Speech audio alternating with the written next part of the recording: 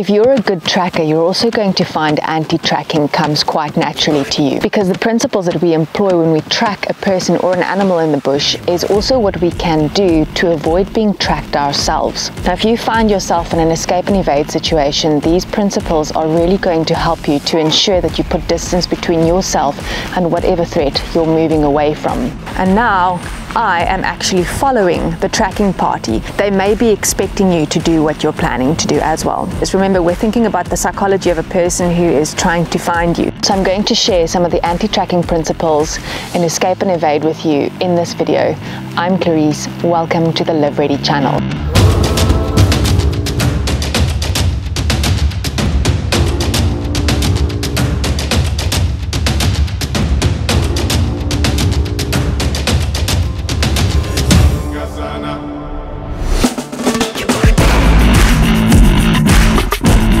So interestingly enough, when I was making my way down to the river here, I was keeping an eye on where I was placing footprints, thinking that I would film my own footprints and show you a bit of the anti-tracking principles based on my own footprints. And I came across another set of tracks, which I was quite surprised to actually have found here, because I am at the moment so far off of any other trail. So I really would not have expected to find tracks here. It's quite interesting. These tracks are a couple of days old, and obviously this person was not employing any anti-tracking principles, or they were not trying to not be found, but it is quite interesting that there was someone around here. And in tracking this person, I can also start to read the story of what they were doing here. In the camera frame, you should actually be able to see there are toe prints just around there somewhere where this person came to the water, and then this mark over here is where they've left the water again. And so this tells me that they came, fetched water, left again. There wasn't a large disturbance here. They didn't spend a lot of time here. They literally just came to the water quite quickly, and there was only one person present. And as I can read this story from just these two tracks that I found here now, there's a couple other ones over there that I went and had a look at. In the very same way, if somebody is trying to track you and you're trying to avoid them, they're going to read the story of the sign that you leave behind. And then we're not just talking about tracks here. We're talking about the 6 things that we look for when we are tracking. It's those very 6 things that you need to try to not leave behind if you want to employ anti-tracking methods. So those 6 things that we look at for tracking is disturbance. So anything that, for example, is turned over. This can be a branch of a tree. I found a tree earlier that's actually been pushed over. It looks like it was pushed over by an animal. So it's going to be disturbance. It's going to be discoloration. So if I, for example, took the sand and I scraped it, there's a darker patch on the sand here now, and that discoloration is going to tell me that there's a disturbance in that area. Flattening and regularity are the other things that we can have a look out for. What was the last thing?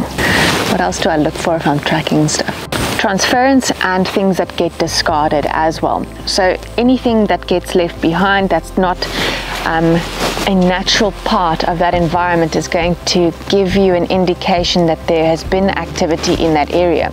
And if you're employing anti-tracking methods, it's exactly those things that you want to avoid. And discoloration can also come in the glare that you get off of a track.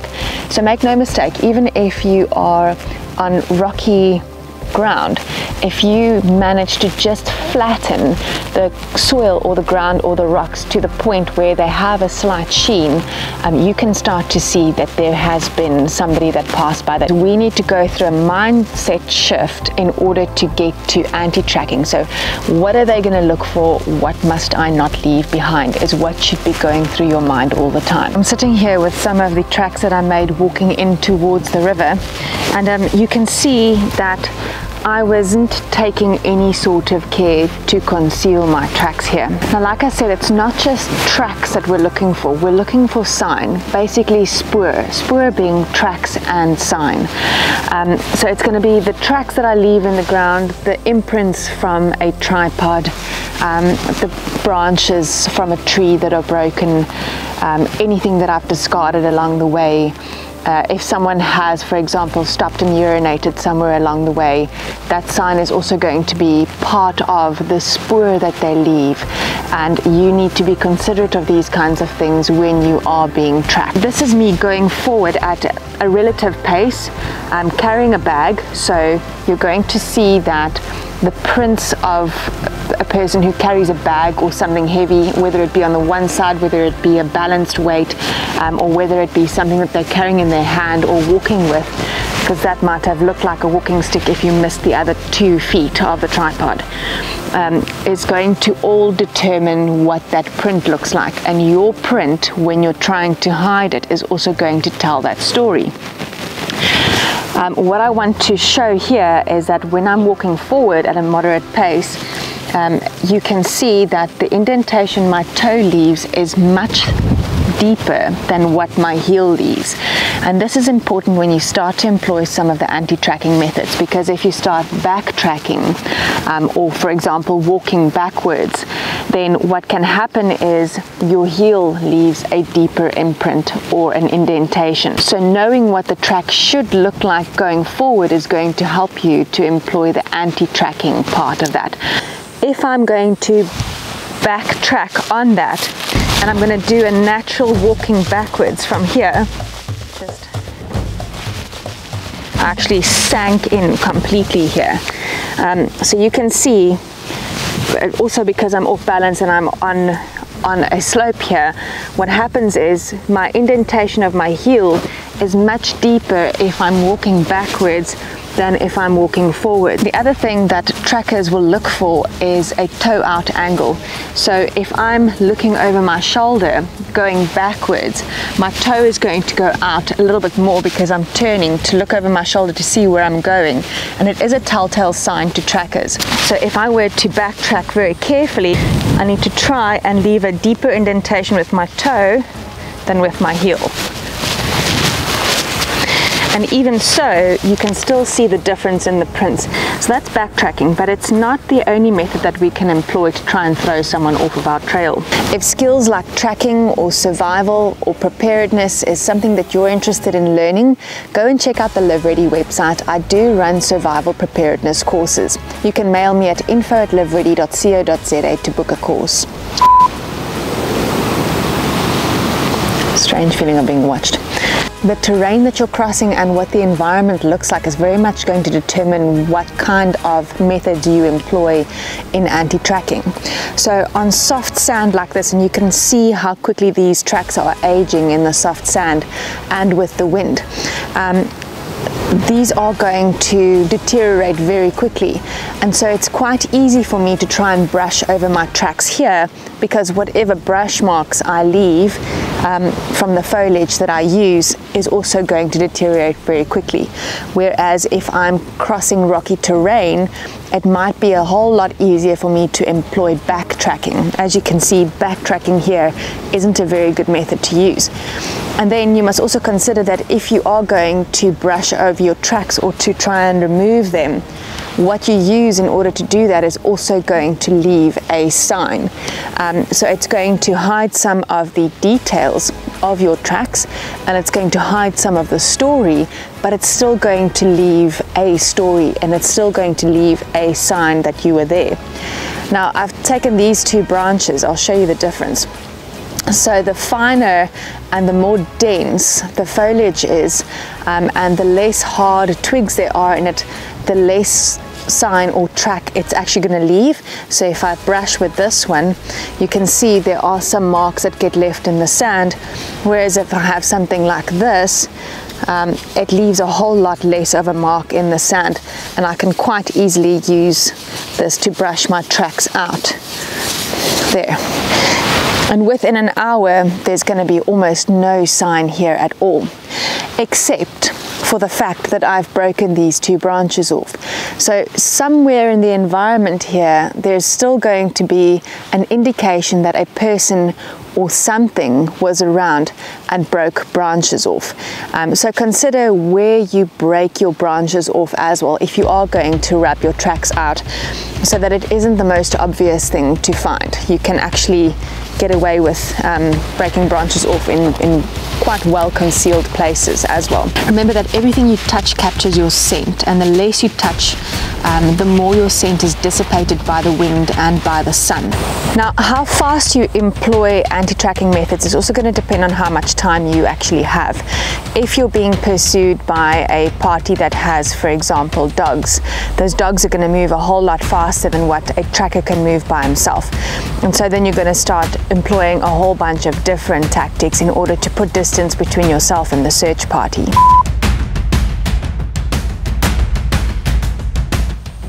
When it comes to evading dogs, you can actually also tire the handler and use like the wind, for example, to blow your scent into areas where it becomes difficult for the dogs to track you. Or you can leave scent in areas that would confuse the dogs, or that makes it difficult for the handler to move through that environment. So if you leave more robust circular trail for the dog to follow and then get confused by deliberately leading the dog on a well-marked circle, breaking off a different point before returning to that circular route can actually win you some time. Now remember, a trained dog is definitely going to follow its nose rather than its eyes and its ears. Mud can reduce your scent, and if you're exhausted, just float downriver, because the water also will dissipate your scent, and it's really difficult to track by scent and water. Or to create distrust between the dog and the handler by confusing the dog or making the handler think that the dog is confused. Now, I really like dogs, don't get me wrong, but they are still an animal, and the advantage that we humans have over animals is intelligence. So you can outwit an animal that is put onto your scent. If you're trying to throw a dog off your scent, for example, moving through an area that has a whole lot of sensory overload, where there is, for example, overwhelming natural smell, so a freshly plowed field, or a place where there is a lot of manure, or moving through water, because water dissipates your scent as well, and it can confuse that animal. You can also leave decoys for a dog. So if you're going through the bush, perhaps you are sweating quite a lot, because the faster you move, the more you sweat, the more of a scent you have. If you take your base layer off and you leave your base layer somewhere, the dog might actually be attracted to your base layer more than what they are actually attracted to you, and that can buy you some time. You can also use a body of water or moving through a body of water to mask your scent, hide your tracks or any other sign that you would leave otherwise. And you can actually travel quite quickly if you're going downriver, so that can also help you to buy a bit of time for yourself. Often a body of water can also pose an obstacle to a dog and a handler, or to a big search party, that would cause the search party to kind of have to go around the obstacle rather than to have to go through the obstacle. So for example, a cliff, a river, a dam, all of those are obstacles that would cause the dogs and the handlers to have to go around, or depending on what the search party is all carrying with them, could buy you some time if you're able to scale the obstacle a lot faster than the search party. There are some other methods that you can employ in order to confuse someone who is on your track. So if you are actually leaving tracks where you're going, abrupt changes in direction, or even moving forward and then backtracking and then changing direction, all of those can be things that you do, but you have to be really deliberate about how you do it. It can't just be a willy-nilly change of direction. So for example, if I was going to leave a print here where I'm standing, but I wanted to change direction, instead of just putting my foot down beside me, I would opt into the bushes, because it's going to leave less of a track. But that in and by itself is also going to leave an imprint in the bush, because where you step on plants and where you step on foliage, that foliage gets depressed, so you would have to lift the foliage up and also hide it. Just stepping on grass, for example, is going to flatten the grass and leave that shine which you'll see in the sunlight. It also leaves a depression, and you can sometimes leave sand or debris behind on top of that grass, and that can also be an indication that the grass has been stepped on. So where I'm standing now in the moist soil, I'm obviously picking up a lot of that moist soil, and I'm going to transfer that moist soil elsewhere. Another way that you can track a person is by noticing the specifics of their feet, their shoes, and their gait as well. Now when I make an abrupt change in direction, once again the movement of my foot and the transference of my weight is going to tell the tracker exactly what I was doing. So for example, if I'm walking in a direction here and I now want to make an abrupt change in direction, let's say there's a bit of foliage around, my print isn't so clear, and I'm hoping that the tracker is going to continue on this line, especially if I've left a long straight line of tracks behind me. That tracker can sort of get into the habit of just following that straight line and can become a little bit complacent in that. And then if I do an abrupt change of direction, let's say I'm going in this direction, I need to make sure that when I transfer my weight, I don't leave a deeper imprint on the medial side of my footprint. So where I go there, if that tracker has to backtrack and come find my print and go, this is actually much more defined on the medial side, maybe that's why I'm not finding another print here. Where would that weight transference have gone? So those are the kinds of things that you want to be careful of when you are doing abrupt changes of direction. What you can also do is to actually use something like a shamach or buffs or foliage or anything like that, wrap it around your foot or around your shoe, and then walk on those, because there's less of an indication of weight transfer if you have a buffer or a soft lining around your shoe or around your foot.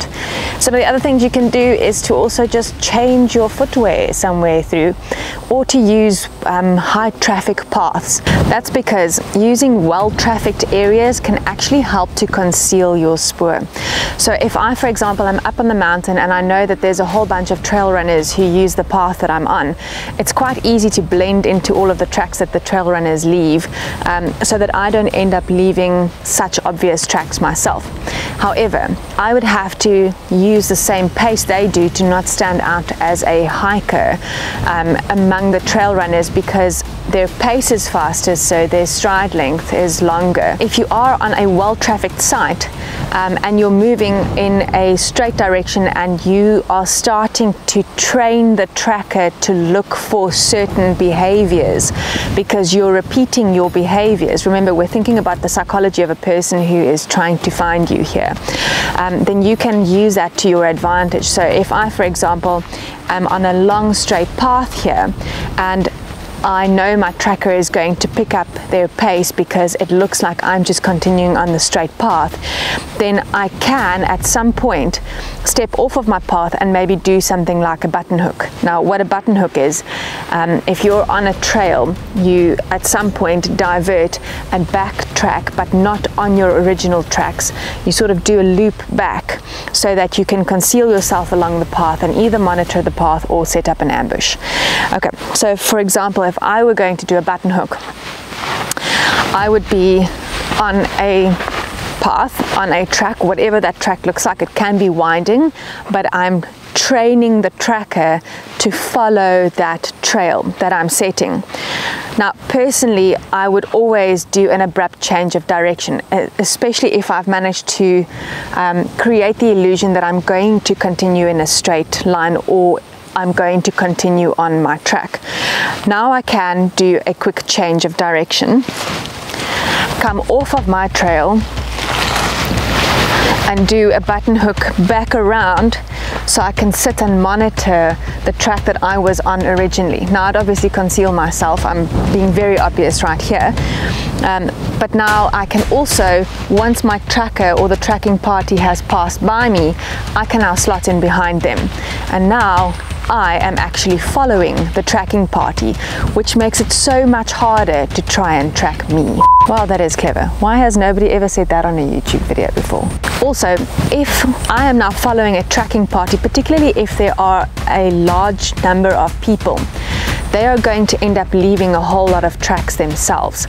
So if I did a button hook around and I'm now following the tracking party, my exit point is going to be that much better concealed if I exit elsewhere. So it's going to be that much more difficult for them to find me. I just need to make sure that my button hook loop isn't so close to where my original trail is that I end up being in their line of sight as they're coming back and I'm following them. Do you also know that tracking parties are aware of mechanisms like button hoops, and they may expect you to do something like that? They may also expect you to backtrack or to change your shoes or to move through a body of water somewhere along the line. So don't think that you're always going to have the thinking advantage on a tracking party.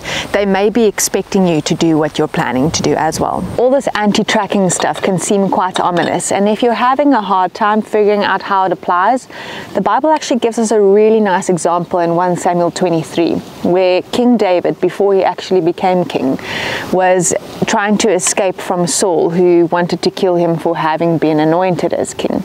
And it goes to show you, you don't necessarily have to have caused the trouble to be in it. So you may well find yourself having to evade a search party at some point. Better to have some anti-tracking skills up your sleeve, should that ever happen. Out of interest, from now having sat here with my heels in the water, you can see the depression that I've made here. So if you are going to enter a body of water somewhere, make sure that you don't leave a very obvious entry point such as this one here, because it can also indicate the direction in which you traveled. And obviously people generally don't tend to want to stay in water for a really long time. So the assumption on the tracker's part here is going to be, if this is the entry point, then the shortest route across the body of water is going to be in that direction, and that's probably where they're going to start looking for you next. So if you are going to enter a body of water, in order to employ counter tracking methods, then make sure that your entry point doesn't indicate the direction in which you're going to actually travel. And you can throw a tracking party off that way by, for example, entering a body of water, indicating the direction that you're going to travel in, and then changing your direction in the body of water, because it's just about impossible to see a change in direction inside a body of water. So if you are going to enter a body of water and exit it elsewhere, try to think about what your tracker is going to try and predict you doing. If you've liked this video, remember to hit like and subscribe. Follow me on social media. Check out the Live Ready Instagram page. I post some of the day-to-day Live Ready stuff on there. Remember to go and check out the Live Ready website as well, where I post a bit more of the information around courses. And remember that you can mail me at info@liveready.co.za to book a course. Until the next time, live ready. That's a lot of live readies in one sentence.